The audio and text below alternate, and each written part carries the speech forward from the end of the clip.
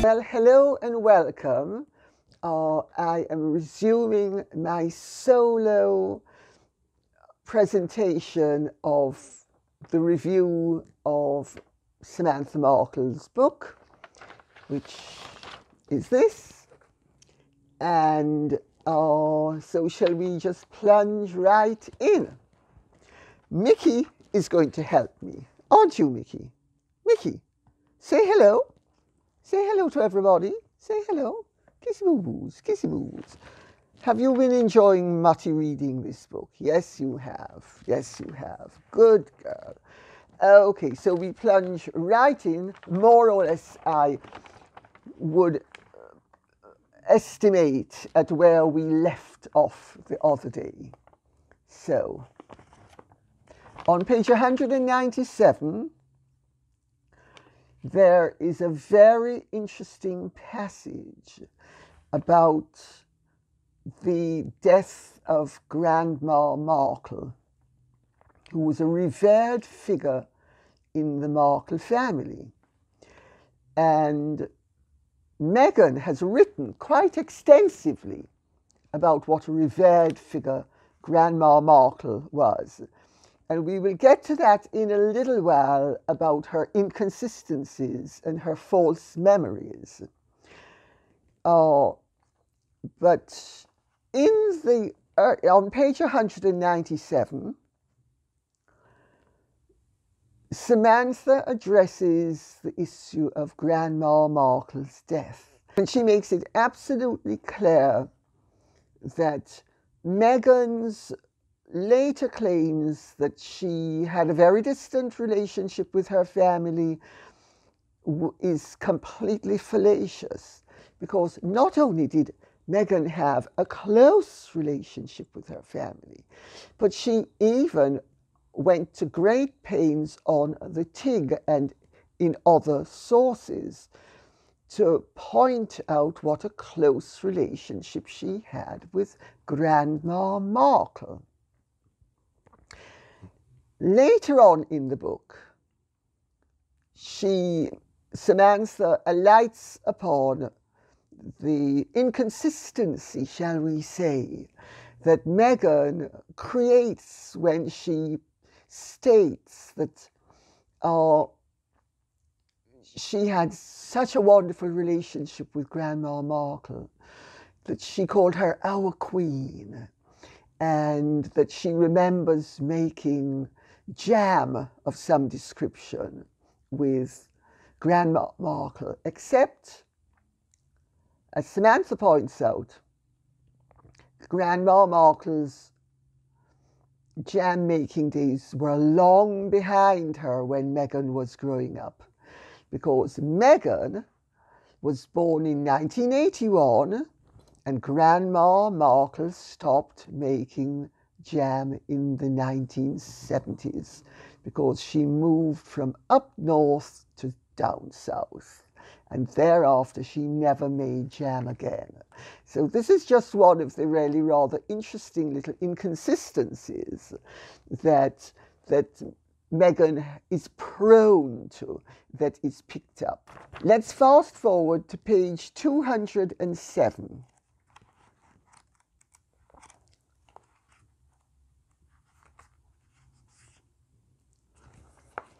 Meghan has claimed repeatedly, including in that infamous letter that she wrote to her father, that she barely knew Samantha and had only met her twice in her life, etc., etc. Well, there is an absolute refutation of this, not only throughout the whole of the book, but in one particular, where on page 207, Samantha writes, "The last time I had spoken with my sister was when I called her at her apartment in Canada in December 2015, almost 2016. It seemed as though she was excited to hear from me. It was seldom that I could actually reach her because of our completely different schedules, but she was still traveling as an ambassador for Suits. I was really worried about our father because he could sometimes become reclusive depending on his schedule. The point that I make with this is that it is yet again a refutation of Meghan's claim that she had no family, that she barely knew them, that she wasn't in contact with them, that she was really orphan Annie rescued by the wonderful royal family. If we remember, there was that marvellous moment, that first Christmas that she spent at Sandringham, when Harry announced to the world that Meghan had finally got the family that she had never had. This, of course, was just before, well, this relatively soon before. I mean, I don't think 2 years is that long. At my age, 2 years is relatively soon. So relatively soon before she jettisoned the royal family as well, because, of course, rather like her own birth family, both branches. And Samantha does make the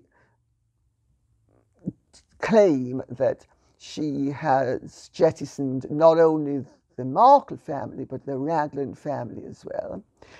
And she just jettisoned the royal family as well, because I suppose when you're a goddess, you don't really need human families. I mean, what are ordinary families? I mean, with ordinary people, for someone as special as moi? I think not. It's just not worth the effort, you know, to have to grub down there with all of the ordinary people. And ordinary people very quickly became the royal family as well. Anyway, on page 208, Meghan touches upon the fact that she was hoping that now Meghan was making good money in suits, that she would actually take some steps towards repaying her father some of the considerable sums of money he spent on her education. Samantha claims that the university education cost $1 million. Well, I think her math might be slightly out, but whatever it cost several $100,000.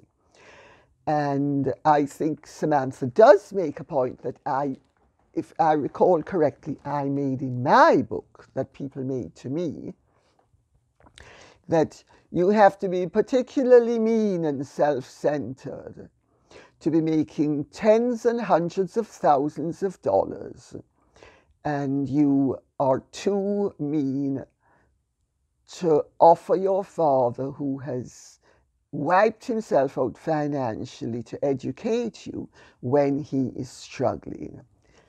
Samantha makes the point, and that she makes the point on more than one occasion in the book. On this occasion, she says that she didn't really press Meghan on the issue, but there is another part in the book where she does press Meghan on the issue, and Meghan informs her that there are really too many cooks in this kitchen, sort of thing, and that she'd better mind her own business because it's nothing to do with her, which I suppose is one way of looking at it, although I would have thought that if you're a loving daughter, you would want to do it. And if a loving other daughter suggested that you should do it, maybe you could actually consider doing it, instead of spending more on a dress than you would be able to spend to buy your father a new car. I just make that point for what it's worth. On page 211, there are some rather interesting revelations. The first one is that there was a definite overlap, according to what Samantha's calculations are with regard to their father's information as to when he found out that Meghan was dating a prince. She didn't say she was dating Harry. She said she was dating a prince. And Samantha rather acerbically picks her up on that comment. Well, I can sort of understand why she picks her up on the comment, because Meghan's behaviour has engendered a lot of bitterness within the family and actually within the world at large. And I suppose Samantha is not going to let an opportunity slip by to put the boot in. And who can blame her after the way Meghan humiliated the whole of her family? But we'll get to that. Anyway, she makes the point that Meghan was seeing Corrie when she met Harry, and that there was overlap. So I'm not saying there's anything wrong in a girl riding two horses at the same time. I mean, you know, you're going to see which one suits you better, I suppose. But it certainly does suggest that our Megs was not completely unentangled. I mean, this could actually be erroneous, but it could also. And Corrie has been at great pains over the period to refuse to point out when he and Meghan broke up, which of course is very decent of him. Anyway, onwards and upwards, as they say. Samantha now alights upon a very, very important part of what became the Markle debacle, which is how the press got the family involved in such a way that they had everybody at everybody else's throat, and that they twisted and turned absolutely everything anybody had to say, including Samantha. Well, I can tell you of my own personal experience that, and Samantha's description of the way the press waded in on the whole family and asked various questions, twisted what she said, amplified it 1,000 times, not only in terms of repetition in various organs of the press, but also in exaggerating the content of what she had said. I know that to be true because it's happened to me, it's happened to absolutely everybody that I know of who has been involved with the press. It's par for the course and goes along with the territory. And Samantha goes to some pains throughout to let people know that she would say, for instance, she mentions something about, she didn't say that her sister was pushy. She said that Meghan was along the lines of very proactive, and the press interpreted that quite accurately as saying that Meghan was pushy. And she was also asked a question about how would the Queen feel about some rather awkward situation to do with Meghan, and she rather unguardedly and ill-advisedly said the Queen would be appalled, little realising the enormity of a comment like that in the print medium. And I have to say, I'm often warning people. I have to say, from my own experience, I know how the press can twist and turn. And I have often had to say to people, whether it's my children or somebody close to me, whenever the press have been around and they're going to, I say, don't say that, because you need to consider how things will look in print. And you must never, never, never, never, ever, ever, ever say anything that is a joke in the press. Because you say something as a joke today in this situation, tomorrow it's no longer a joke, it's serious. The press have printed it without the context, and it is particularly damning, which is of course exactly what happened with Samantha and her really rather witty comment, the Queen would be appalled. She had no idea that it was going to come back to bite her the way it is. She then, later on in the book, because I have to tell you, the book chops and changes in the most amazing way. It meanders. It's like a snake of a river. So you leave a subject, 2 pages later you come back to it, 12 pages later you're back to it again. But Samantha does make the point that time and again, Meghan hung them all out to dry. And when they tried to get in touch with Meghan, to say to Meghan, you know, we are being hung out to dry. We are being hung out to dry. We have not said some of the things that we are quoted as saying. Absolute silence. Absolute silence. To such an extent that the family confabbed as to whether there was a royal protocol involved, and they ultimately began to realize there was no royal protocol. Meghan simply couldn't be bothered to get in touch with the family and protect the family. And indeed, Samantha alights upon a very interesting point, which is in the early days, the British press were quite determined to make her look as good as possible at the expense of her family. Now, this is a standard ploy with the British press, especially the tabloids.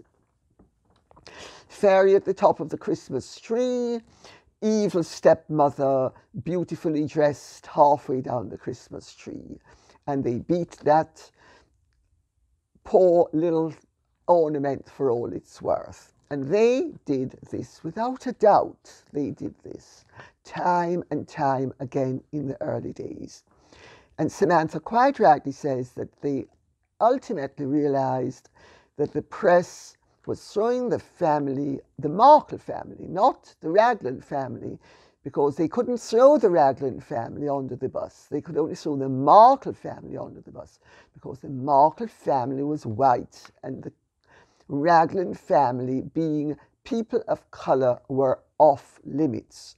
But the awful family was an absolute foil to boost Meghan even higher and to make Meghan look better than she was there. But what I actually think that Samantha does not realise, in fact, is that there was another dynamic going on here, which was they realised that the Markles were garrulous, could be easily, whatever they said, twisted and turned.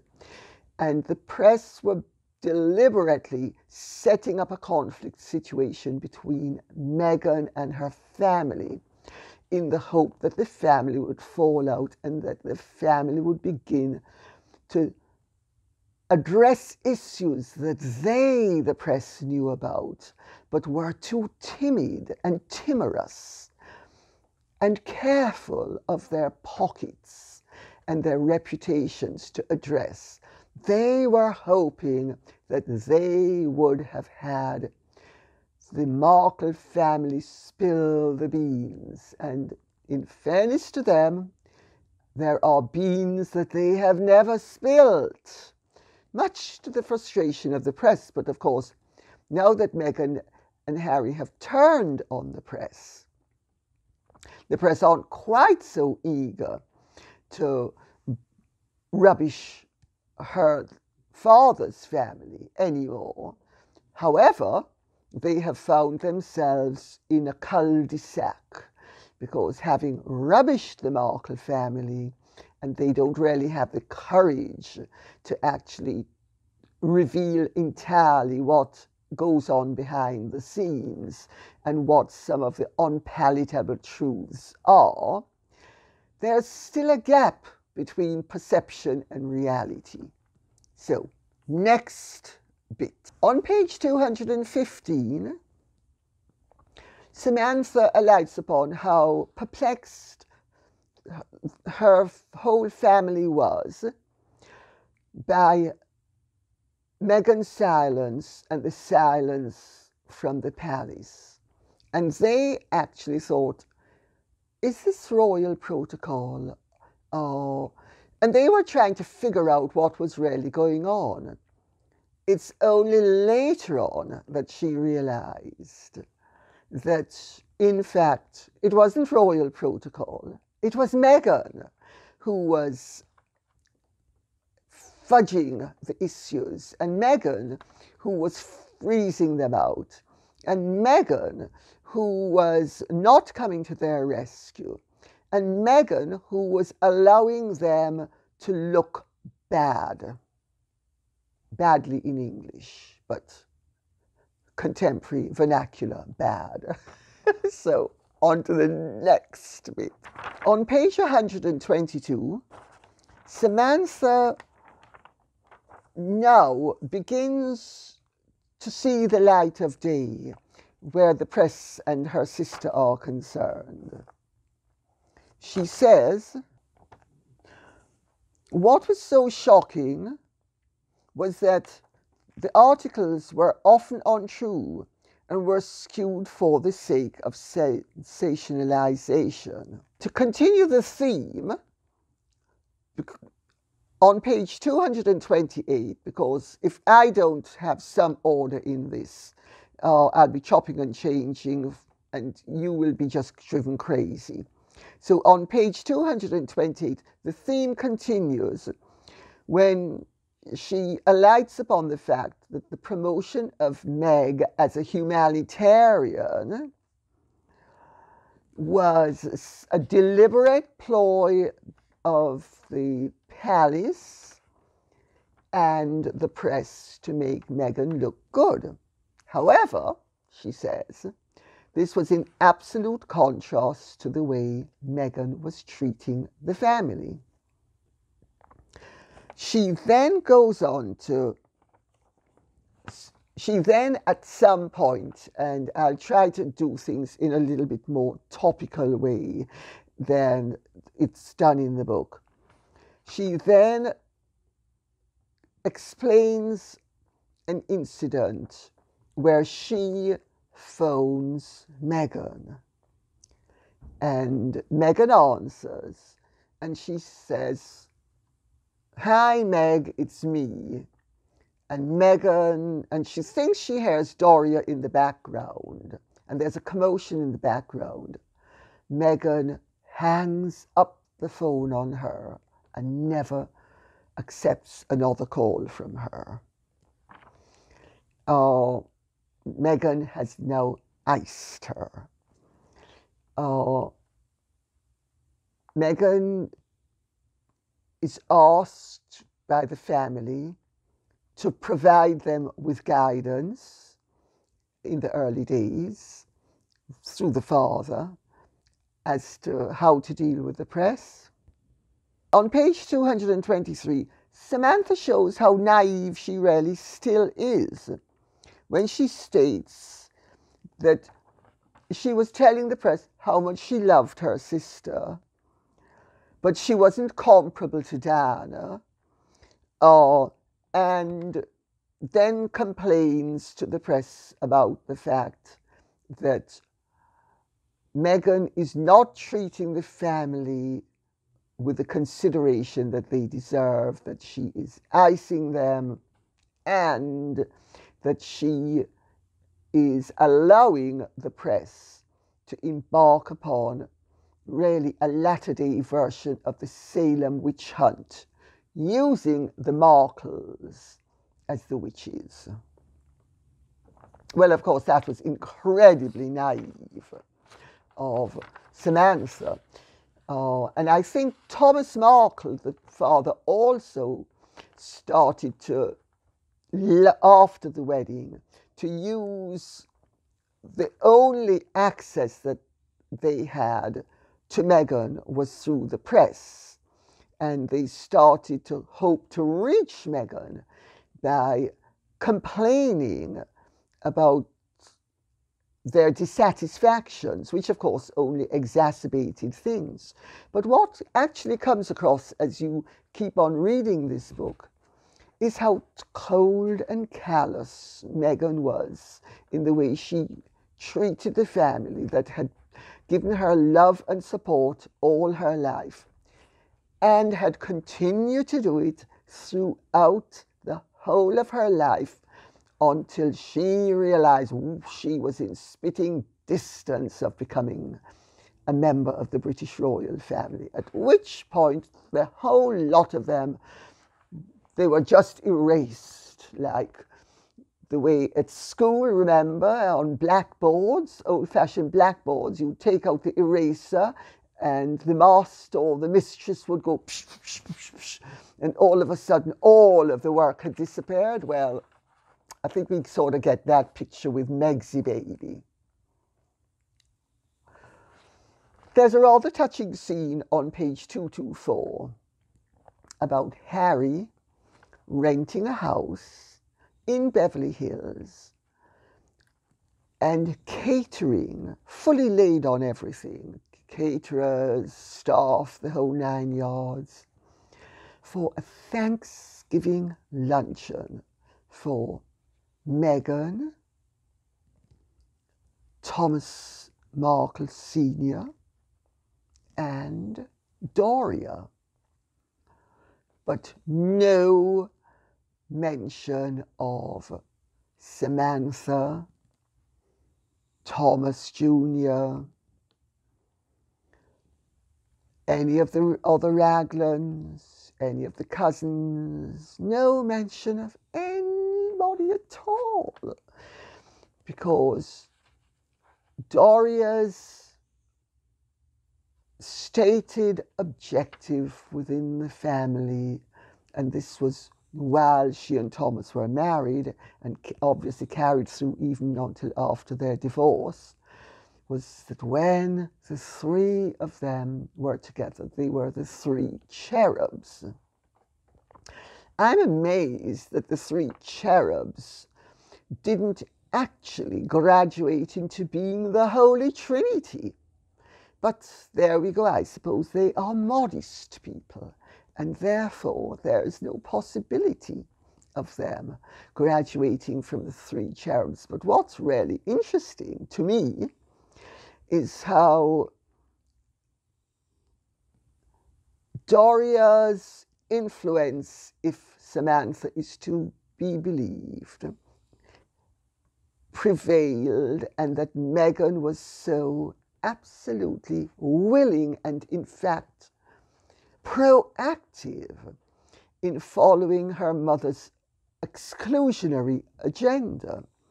Now, I actually agree with Samantha that the reason is that Doria knows how to keep her mouth shut and the Markles don't. However, I also have to say, she thinks it was very considerate of Harry to hire a house for the three of them to have a Thanksgiving celebration. I actually think it's really rather tacky. I mean, honestly, hiring a house for Thanksgiving, for any celebration of that nature. I mean, it's not a wedding. You know, you're hiring a whole house. Oh, what's wrong with their houses? I mean, why do they have to be so pifflingly pretentious that they need to be in a grand house? What's wrong with their houses? I mean, a house is a house is a house, I would have thought. But then again, I suppose I'm rather more down to earth than they are. So, on page 227, and this is really worth quoting, Samantha goes into the fluctuating feelings that she and the family endure as the whole business of the Markle debacle unfolds in front of the world. She says, the chapter heading is the Markle circus performers. I had enough of the media news about my sister dating Harry, and I was worried about Trevor. The way she rudely mailed his rings back to him rather than being a compassionate adult and speaking with him in person was very representative of her regard for people in general, in my opinion. I fluctuated in my feelings of protectiveness as it became evident that she was avoiding doing the right thing by family and by others. On November the 27th, 2017, news broke around the world that Meg and Harry were engaged. I had a knee-jerk reaction to call Dad because I knew I would have mixed feelings. I wanted him to be happy, and I was hoping that somehow he could be a part of a fairy tale wherein his little Meg grew up, married a prince, lived in a castle, and everyone would live happily ever after. The banter and fanaticism began chaotically stirring on the internet, and even within our family there was a nervousness that was like something out of the Twilight Zone. The media began provoking family members and pitting us against each other by creating false stories and forcing us to react quickly, back and forth, like a psychotic racquetball game. Everyone in the family was at each other's throats, but what was most interesting was that rather than calling each other to find out what was said and what was not said, mudslinging was the reflex rather than open communication and extending the benefit of the doubt. I was publicly flogged for honestly speaking my mind, and no one in the family had the nerve yet to step out of the antline. Every fairy tale had to have a villain, and I guess they picked me to be just that. Some of us in the family were speaking to each other, and others were still sucking up to media, giving interviews what they wanted to hear, which involved disparaging me. And she goes on and on and on. To the next interesting point, which was the one thing everyone wanted to know in the public and within the family was who got an invitation. If anyone did. We waited, and as the days passed by, reality settled in like an atomic blast when none of us got one. And it was obvious that none of us would get an invitation. Out of respect and traditional inclusion of family, Meg could have mailed invitations. I wouldn't complain, but it was reported that more than 300 invitations would go out to complete strangers in the public. It was glaring that the issue was not a matter of inviting people based on how close they were or were not, because strangers were not close at all. She then goes on, and this is really important because this gets to the heart of the matter. Because of that, it was even more hurtful that neither the Raglands nor the Markles were invited to the wedding. This was an incredible insult to our family, who had peers and colleagues and friends in our communities, criticizing us for not receiving an invitation. Uncles, cousins, everyone in the family, and even people on the fringe of the family who had no business expecting invitations were now questioning why they had not been invited. The most insulting part of it all was that in the eyes of the world, people were scrutinizing and seemingly shaming us, as though we had to be flawed for not receiving invitations.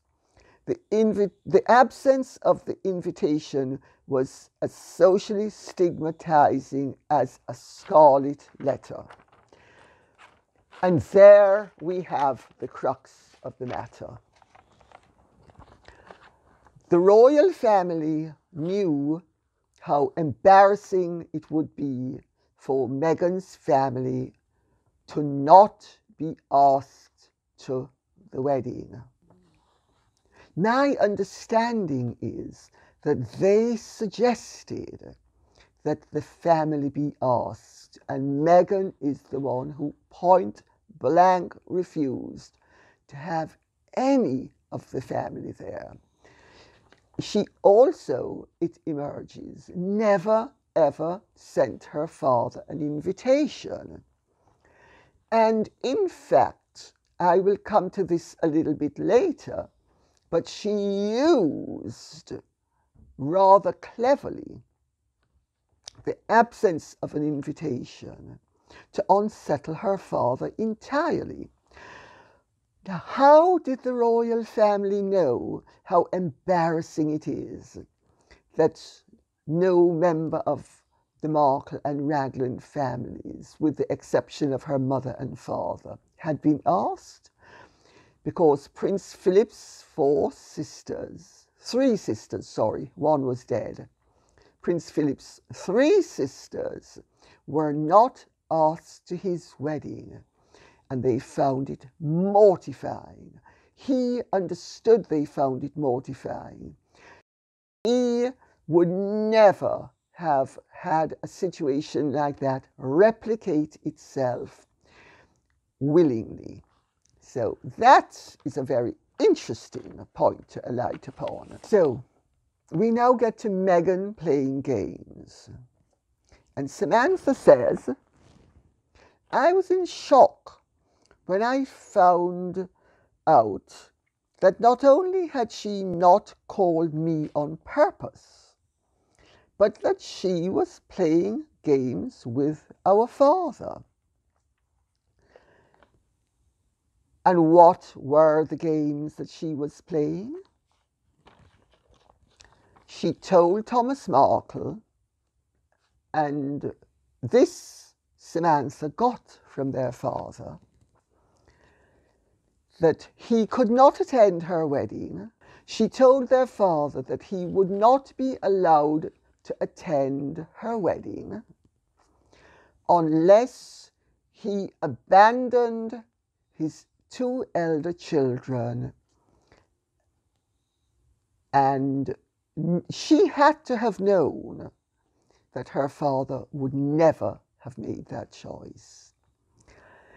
And this explains an awful lot. It explains why Thomas Markle hadn't been measured for a suit. It explains why Thomas Markle was against royal precedent not given a coat of arms, which is customary for the in-laws who marry into the royal family and do not have their own coat of arms. She also, and this is truly disturbing, the photographer, the journalist who got in touch with the Markles and suggested cleaning up Thomas's image in the saga of the staged photographs that took, if you recall, the week before the wedding, he was exposed as having posed for photographs. It emerges that that journalist was somebody who knew Meghan. Now, I'm not accusing Meghan of having orchestrated that situation, believe me, but it's quite clear that Samantha believes that Meghan orchestrated the situation, and that she was actually going to throw her father to the wolves one way or the other. And she was going to make absolutely sure that garrulous old Thomas Markle Sr. was nowhere near Prince Harry. And he's never been anywhere near Prince Harry. Now, that, I have to say, is truly brilliant. If Samantha's suspicions are accurate, and I will repeat, for legal reasons, I am not for 1 second, not even a mini nanosecond, trying to imply that Meghan did any such thing, and that Meghan was behind the whole scenario that made her father look like such. I mean, just ridiculous the way they ended up making the poor man look. But isn't it telling that Samantha believes that her sister was behind it, and that her sister made absolutely sure, one way or the other, that their father would not attend that wedding? And I will close this review with the observation that Thomas Markle, by Meghan's own account, was a wonderful father.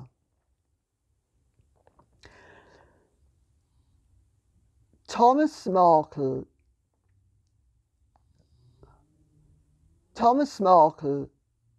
as everybody knows, is an ill man.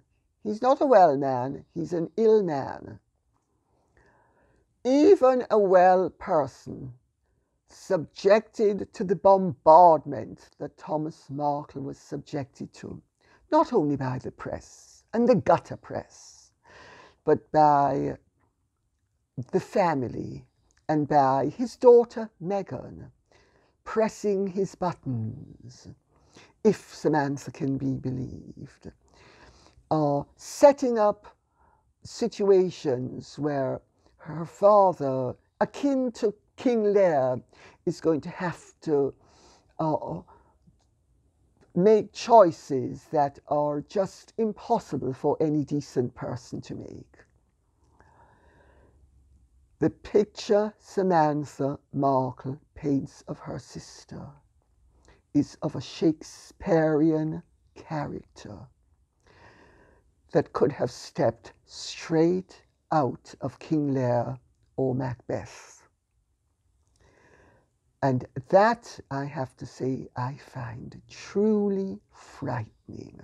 It also has to be said that Meghan has been extremely resourceful in entertaining us, whether we wish to be entertained or not by her. Look at me, look at me. Oh. 2 weeks pregnant, 2 weeks pregnant, 2 weeks pregnant. Look at me, look at me, look at me. I'm one half of the most fabulously loving couple on the face of the earth. Look at me, look at me, look at me. I'm everybody's victim. Look at me, look at me, look at me, this poor woman of colour. This poor mixed race woman, having been abused by a whole racist nation. It is too dreadful. It's unsurvivable, the torment that I have been put through. But look at me, look at me, look at me. Oh, look at me, look at me, look at me. The woman is an absolute genius at grabbing attention. Where it is all going to end is going to be very interesting. But I would be very surprised. The more this drama unfolds is the more surprised I will be if it ends in anything but disaster. But we will see, because nobody can live at this fever pitch of activity and sensationalism and drama on a daily basis without something giving. And I know I, like many people, are dying for the wheel to stop spinning. And on that note, I will say thank you very much for listening. I hope you have enjoyed this. I seem to recall of what Misha does. I think I should say, please like, subscribe, and something else. I've forgotten what he says, even though I've heard it over 100 times. I'm sorry. Anyway, if you would please do whatever needs to be done. Thank you very much. And keep the questions coming in. God bless you. And Mickey sends to say goodbye as well. Thank you.